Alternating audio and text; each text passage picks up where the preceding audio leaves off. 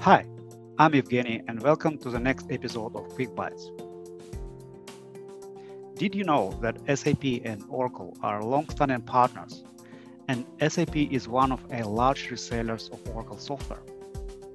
Oracle is a #1 database platform amongst large to medium SAP customers who rely on Oracle technology today.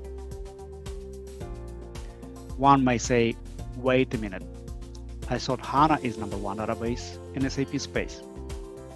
But according to SAP User Group survey, up to 88% of companies have not gone live on S4. The majority is still assessing the roadmap, finding it challenging to justify the move. And the main reasons participants were reluctant to move are cost and lack of business case. Exadata was introduced in one of the previous episodes, and it makes perfect sense to apply Exadata technology to SAP workloads. Simply by moving a database to this platform can significantly improve performance of SAP applications, not requiring to change a single line of code. Active-active clustering approach reduces the risk of unplanned outages.